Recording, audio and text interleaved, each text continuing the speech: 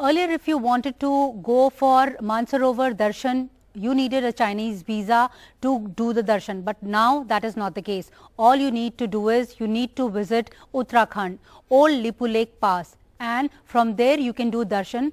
As the crow flies, from there the distance is about 50 kilometers.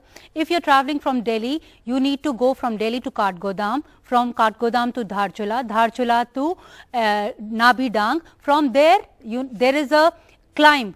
The climb is about 2 kilometers, but it's a difficult climb. In the first half of the journey, you can go by car, and in the second half, that is the 2 kilometers, you need to climb up, and from there you can have darshan right in front of you, Mansarovar lake also and mountain also. Interestingly, Uttarakhand administration has worked out strategics, logistics as to how Indians are going to go and do darshan from there. They have also prepared a report. They are going to submit that report to the Uttarakhand government.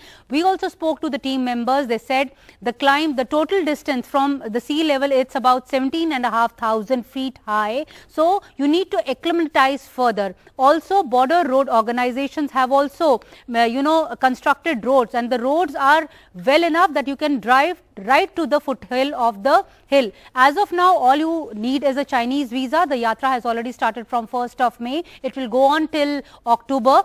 Earlier, the Yatra, you needed to shell out about 90,000 rupees, but now China has not only made visa norms stringent, but they have also increased the expense of the Yatra. Now you need to shell out about 1,90,000 if you need to go for the Yatra. So, keeping that in mind, Uttarakhand government has now worked out on an alternate route, and all those yatris who wanted to go and do darshan can do darshan from old Lipulekh Pass.